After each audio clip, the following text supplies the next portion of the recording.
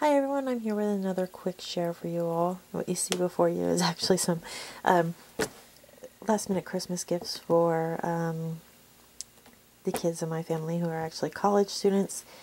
So I got them each a cute little soap from the dollar store, which I thought were adorable. There's some owls and some little polar bears, and these are awesome.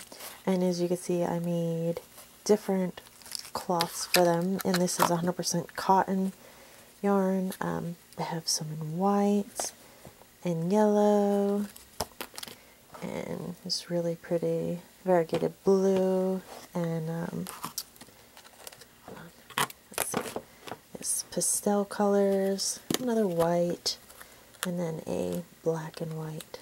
And I think these came out really cute, and I think the kids are going to love them because they're always out of cloths and looking for new ones, and same with dishcloths and towels and whatnot. So I thought these would be cute little stocking stuffers, but I did want to share them with you. And they are crochet, like I said, 100% cotton, and the spools of cotton I get at Walmart because they come in the big bulk sizes. But I thought they're adorable. I wanted to share it with you, and the soaps are just adorable.